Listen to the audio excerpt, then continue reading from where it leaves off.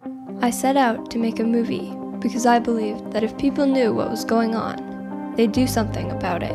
We're bringing on a mass extinction in the oceans, and that's something that will change everything on our planet, far more important than climate or food or anything like that. The basic chemistry of our ocean is changing faster than it has ever changed in the history of the planet. You know, plankton is absolutely essential for all life on the planet.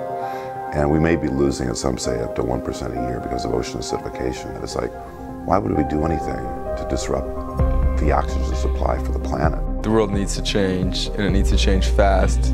The idea that fish are commodities, there's a disconnect.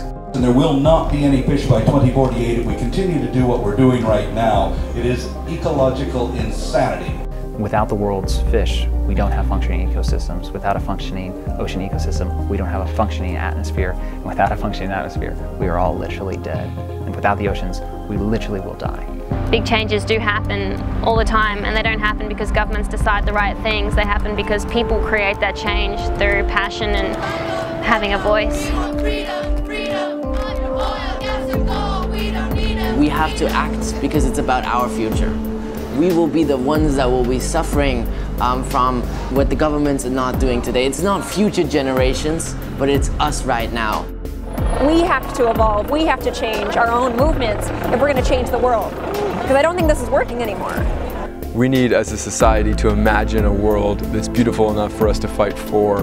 You know, what would this world look like if we designed it to be beautiful for us and all species? What if we got this right?